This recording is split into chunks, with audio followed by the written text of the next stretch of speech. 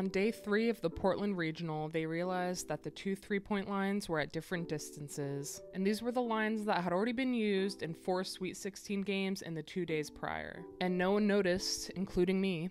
Some people are saying that it's kind of whatever because it all evens out, both teams play on each side equally, assuming that there's no overtime. And others are saying that it's a huge deal and Texas and NC State should have refused to play under such terrible circumstances. I don't really agree with that, but the NCAA released a statement along with the stats regarding the 3-point shooting in these games, so let's take a look at those and decide for ourselves, and let me know what you think in the comments. Okay, so we'll look at this game by game and feel free to pause and look at the stats for yourself. All right, the first Sweet 16 game is NC State versus Stanford. We have here the 3-pointers made and missed by each team, and the one in red indicates the half where that team was playing on the incorrect side. And it's been revealed that the incorrect side was actually about 9 inches shorter than it should have been. The other side was correct. So the one in red, you would think that teams would make more shots because it's shorter. But in general, that's not exactly what happened. In this game, NC State went 2 of 7 in the first half from the incorrect line, and then they definitely improved in the second half when they went 5 for 10 from 3. And I think it's important not just to compare the stats of like the first and second half for these teams. I think it's also good to compare it to their seasonal averages for 3-point shooting, because otherwise we don't really know like if it actually made a difference. Like maybe a team usually only makes 1 3 in a game. In one of these games, if they made 100 on the shorter line, then we would know that it would make a difference. So then, especially when we look at Stanford here, they only made 5 threes, including 2 of 13 on the incorrect line, and usually they make over 7 threes a game. So in general, they were kind of just sucking it up.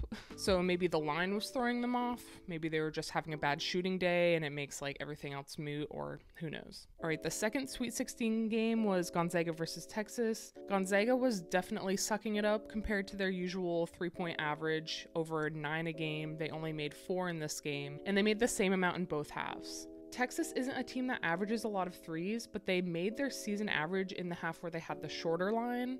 So did the shorter line help them? All right, Baylor versus USC. I was there. Baylor started out with the short line in the first half.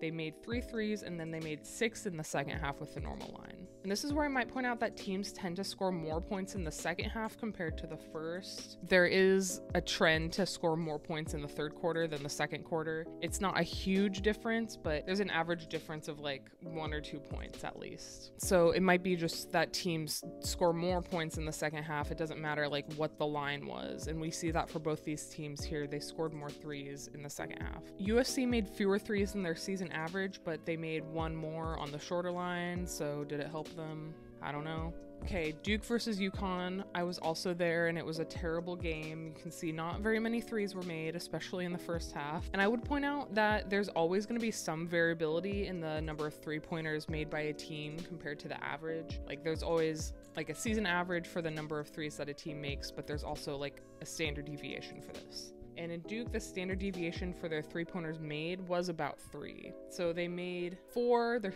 season average was less than 6, so it's not that crazy for them to just make 4 in a game. On the other hand, Yukon usually makes 7 a game, or that's their average, and their standard deviation is about 2.5.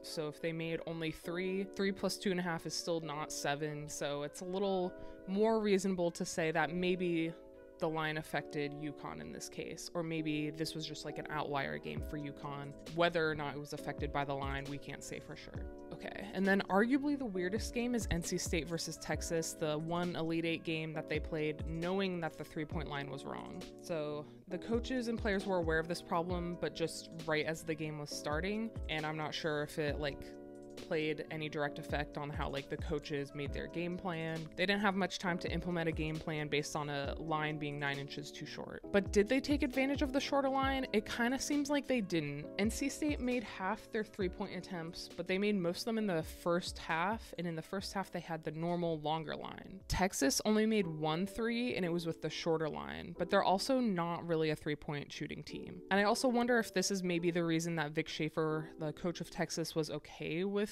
this 3-point line issue, because they don't usually shoot a lot of threes anyway, so they don't really care. Yeah, I don't know. Did the line being shorter help them make this 1 3? Probably not. So overall, teams took 89 attempts on the inaccurate line and 87 on the correct line. they made 6 more on the correct line, even though the correct line was the longer one. So again, I don't really have a conclusion about whether or not this correct 3-point line made a real difference in the outcome of any of these games. On one hand, players made fewer threes on the incorrect side. On the other hand, there's always going to be some variance in the number of threes or anything else made in a game, so we can't really say that this line caused them to make fewer threes. I think maybe in the case of the Elite Eight game where they knew about the issue, maybe it could have gone in some people's heads either way, making them take more or less threes potentially. I'm not really sure if players shoot from a really precise distance every time, if it really made that much of a difference, these 9 inches that the line was off. But I could be wrong, of course. There could be other spacing things that I have not accounted for in this analysis, obviously. So let me know what you think. Do you think that this 3-point line being 9 inches shorter affected the outcome of any of these games in a significant way? And